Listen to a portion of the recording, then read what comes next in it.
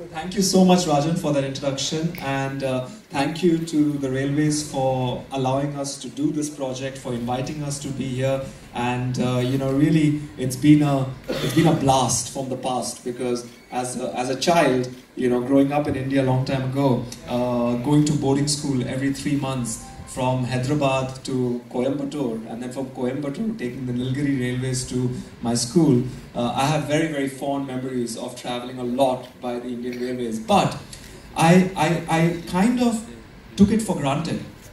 What happens is when things are so easy and so nice, you end up taking things for granted. And this project really made me fall completely back in love with the railways in an emotional level and not a transactional level. And I'm going to try and show you what I mean by that.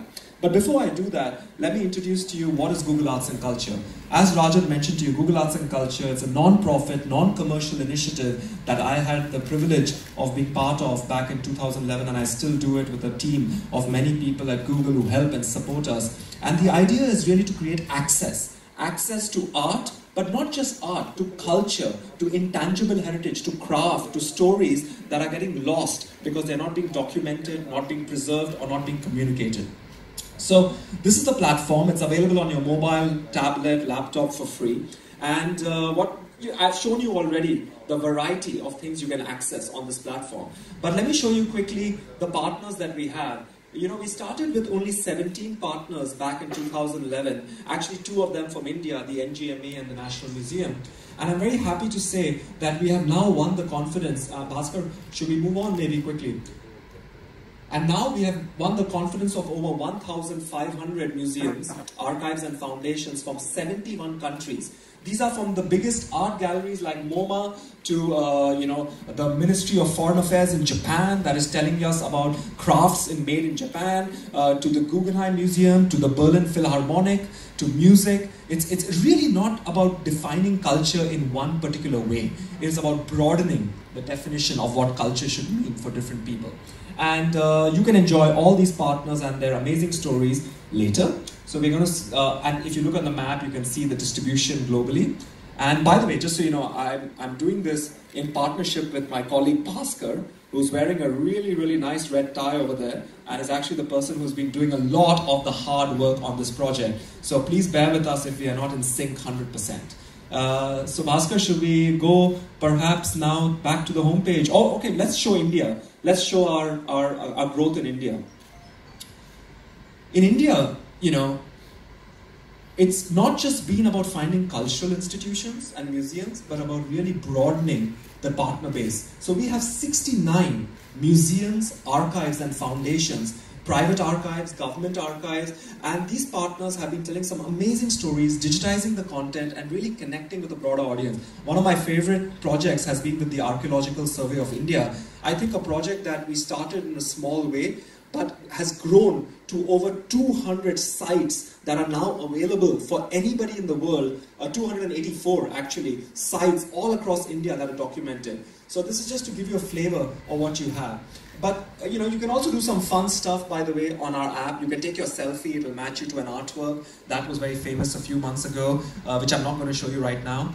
You can also do nearby, and if you look at nearby and you're a tourist and you're walking around, you can start seeing, well, we are at the Rail Museum, so that's obviously number one, but you can also start seeing artworks that are being matched to the areas we are near. So if you click browse, you can start seeing, hey, these are the different areas. So it's a new way of people getting into content rather than just finding the address and moving on. So I'm going to move on now very quickly to obviously why we're here and to talk about this stunning, and I can confidently say my favorite initiative over the last 2 years, the Indian Railways program, because I think it really took us into a new area of cultural heritage that we didn't really think would be for this platform. And then when the Google India team with people like Piyush and Chetan came and told us, saying, hey, let's do a good real storytelling idea on the Indian Railways, we said, let's do it. And what's come out, I think, is wonderful. So before I show it to you, we're going to play a very quick video which has some really great music designed by Bhaskar, I've heard. So let's play the video.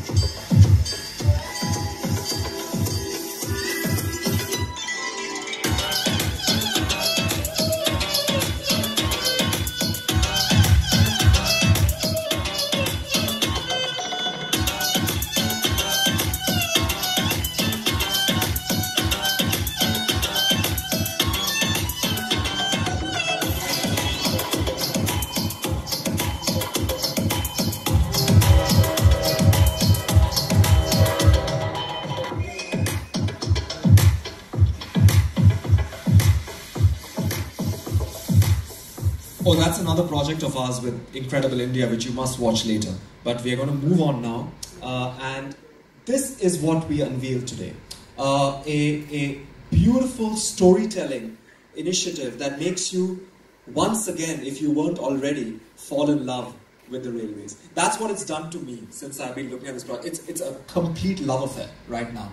Because what the project did is not just showed me the beautiful scenery of the tracks, over 150,000 kilometers of tracks, over 1 billion people it's serving. Yes, these are transactional information, but this project brought memories and has brought stories to the forefront rather than just the facts. And the first thing I'm going to talk to you about is that in addition to the Indian Railways, we've also worked with several other partners, a total of 20 partners, private institutions like the Rail Enthusiast Society, Chitrashala, and of course the Heritage Transport Museum. So really bringing different organizations together to tell one narrative.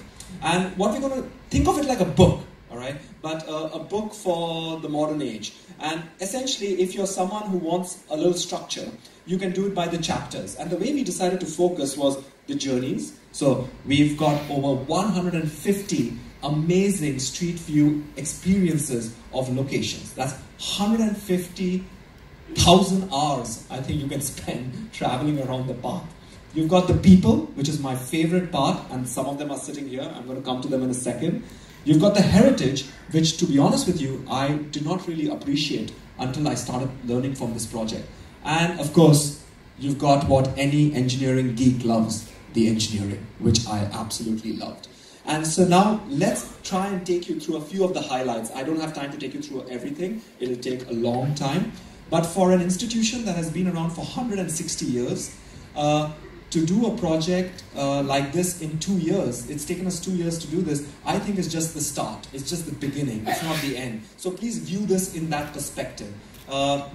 So, I love this little quote from Mark Twain, which is about, the fact that, a journey that takes 8 hours should actually take a week. And given the days we live in, where time is so expensive, these guilty pleasures of sitting in a train, having a nice hot cup of tea, and someone serving you a lovely, lovely sandwich, and you're just enjoying the scenery, is what, these memories bring back.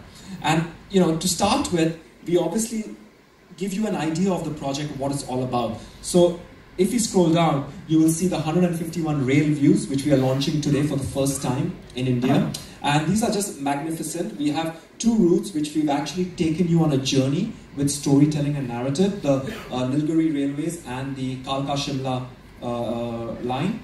We also have 55 stations that have been covered, 16 tunnels, bridges, and many, many, many other facts, which I'm going to move on from. But it's comprehensive, and that's the main message. So let's move on, Bhaskar. We'll go a little bit faster now. And this is one of my favorite parts because it's really about those memories, those unforgettable journeys. And I'm going to choose my favorite. Everyone will have their own favorites. I'm going to choose the Nilgiri Blue Mountain train. And I didn't know that the team here in India, the Google team, was actually doing this because they didn't tell me. And they don't know about my background and my past. But yesterday when I landed from a flight and I said, okay, let me look at all the different content, I started looking at this exhibition and I'm like, oh my God, I think I know that place. And so I keep going. And then I realized that we have actually come to where I spent 13 to 14 years of my life in boarding school. That was my station, Ketty Station, where my father used to drop me and I used to cry saying, please don't send me to boarding school. So that station brought back some very pleasant and traumatic memories for me when I saw it, and really, put a smile on my face. And this whole story about this railway is about the fact, about the incline, about the beautiful scenery, about the role it's played in films. It's a wonderful, wonderful story taking you to the magic of the Nilgiris like never before. So explore it. It goes on for quite some time. So I'm going to move on from it and show you another exhibition which I thought was fantastic. These are all expertly curated digital exhibitions. We've got over 120 or so of them, so you can experience them. This is really, you could say, my favorite part of the project, the everyday heroes. These are the people who I would never really meet, and I would never really know what it takes to run something as amazing as the railways. And they're all sitting here. We've got, I think, a few of them who've come from all across India, who are sitting here, and their stories have been documented on the project. We've started with only 32. We're just getting started, but there are 32 everyday heroes who do a variety of functions. And I'm going to show you one of my favorite exhibitions on Miss Wali. And that is Miss Wali in person, by the way. So,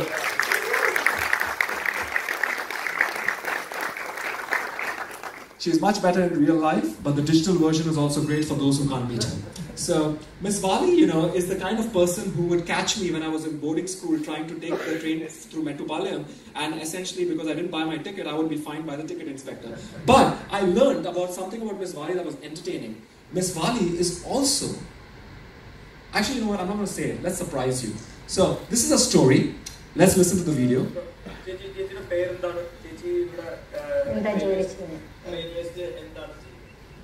എൻ്റെ പേര് വള്ളി. എൻ്റെ സ്വന്തം നാട് ഷൊർണൂരാണ്.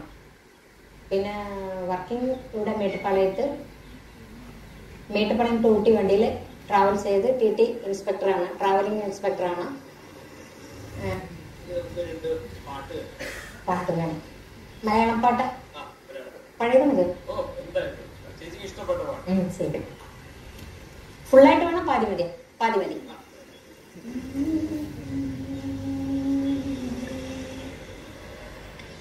മഞ്ചേണി കൊമ്പേ ഒരു കെങ്ങിണി തുമ്പേ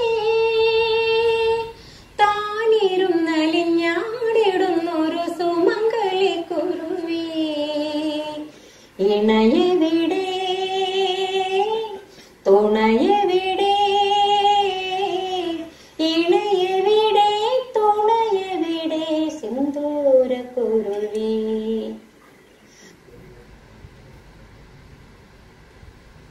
I've just also been informed, just as Miss Wali was singing that beautiful song, the Honorable Minister has joined us by live stream from Bombay. But my team is telling me that we'll go live after, so the Minister is letting me finish my presentation. Thank you, Minister. So, Miss Wali, by the way, doesn't just sing for us. She actually sings for the passengers and entertains them on this ride. So if you're ever taking the Mettupalayam to Ooty train, look out for Miss Wali. Like this, there are amazing stories that you wouldn't really know about, and you wouldn't really find. And that's really one of the beautiful parts of this project. The other everyday heroes that I love are these two guys, the trackmen. I always wondered what a trackman used to do, because when I was a kid, I actually wanted to be a trackman, and I never really understood what does the work actually involve. Because you know, as children, you're fascinated by trains, by toy trains, by everything tracks. And this is the Shimla Kalka Express view, and here's Mr. Ram Charya and Mr. Subhash Chand, and we have a little video where they're going to explain. That's a fantastic photo. हम यहाँ पे पटरी की देखभाल करते हैं, इसमें जो कमियां होती है इसको पूरा करते हैं। एक तरफ से एक तरफ तक अपने जो एरिया मिलता है हमको, हम अपने एरिया में ही काम करते हैं। इस पटरी की जो रोडियां होती हैं इसको खोलते हैं, और यहाँ की टूट फूट देख के हम इसको फिर पुनः जैसे थे वैसे पुनः निर्मित कर देते हैं।